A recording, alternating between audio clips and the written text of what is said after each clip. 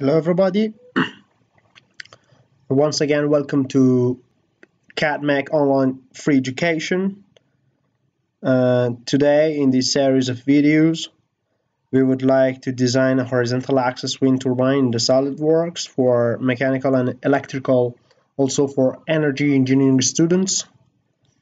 Here's my name, and these are the picture of the assembly of wind turbine that we would obtain at the end of this series of design. Okay, let me to introduce the components for you. Here's the base or construction of the wind turbine. Here's a lower mast and upper mast, that both of these two create the tower of wind turbine.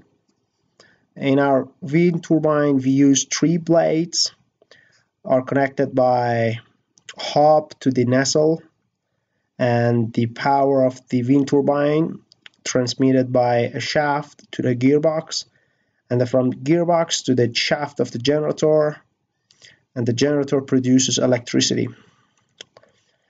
The first thing that we have to do is that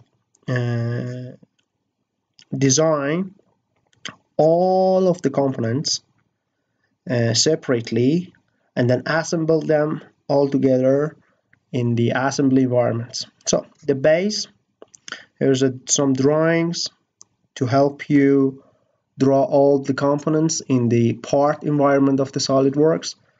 So here's a base. All the dimension have been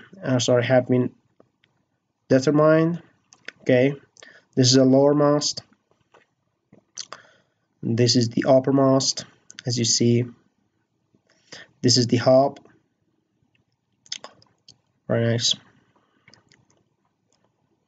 And this is the nacelle. Then this part is pretty complicated because there are lots of detail are in. Okay, I will let you know how you can draw all these components in the part environment of the SolidWorks. This is the blade. For the blades, as you see here, we need 1 plane, 2, 3, 4, 5 plane here, and then on each plane we have a sketch. This is a sketch on the second plane, sketch on the third plane, a sketch on the fourth, and a sketch on the fifth plane is a point. Okay, and then loft all these sketches all together. Okay, and then after that there is a generator. On the generator, simplified generator has been created by us. Okay, and here is the generator gear. Look at that. And here is of course the generator shaft. As you see, the length is 81 millimeter. And let's go on. The main shaft is here. The main shaft is here. The main shaft, as you see, has a length of 95 millimeter. Here is the shaft gear. Here's a brake disc. Here's a swivel shaft. This shaft connects the nacelle to the uppermost, because we would like to skip yaw control. We wouldn't like to model yaw control in our wind turbine.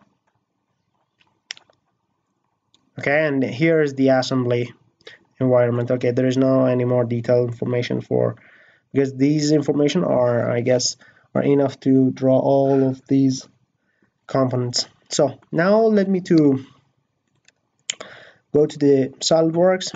Okay, you need to come to the part, and this is the part environment. I draw the component previously. Now I will show you the steps of drawing.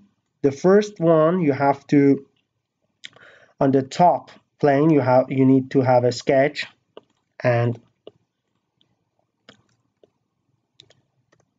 and draw a square with the length of the 100 millimeters, and then you have to use the fillet. You can use the sketch fillet here with the radius 8 millimeters, the four side of the square. Okay, and then after that you need to extrude it from the blend 9 millimeters. Let me do isometric. Okay, that's right. Okay, after that we need to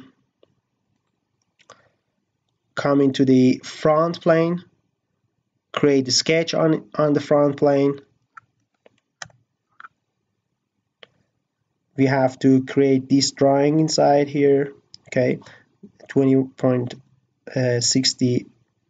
There is a line and there is a horizontal line. This is a slope line, and all the dimensions are determined here. And then after that you need to create a central line from here to here, from the origin. Okay, and then you come into the feature. Okay, and you need to use revolve base. Okay, so let me to get out from here, and then you have to revolve. There's no any special information, just you have to use axis of revolutions, this speed line, this center line, and okay, that's it. The next one is going to be, let's see, okay, for this one, this sketch is a little bit important. Okay, let's create some circle like this pattern. 1, 2, 3, 4, 5 circle with the same radius or same diameter, and 4 semi-hole like that with the radius of 6.40 millimeter. On these positions you have to use some relations to make all these drawing black.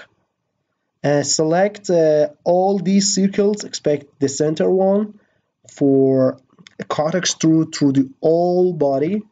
Okay, like this. Let's see, like this.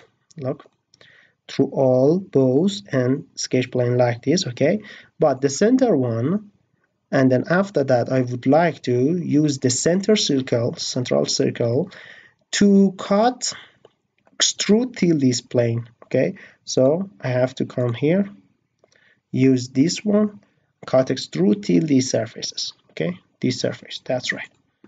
Okay, this is the base and this is the finish. Okay, this is really easy, so great. This is the first one. Okay, I get out from here. So because I have this file in my computer, I wouldn't like to save these changes. Okay, don't save. Okay, now I have to start the second part. Second part is lowermost. Let's see.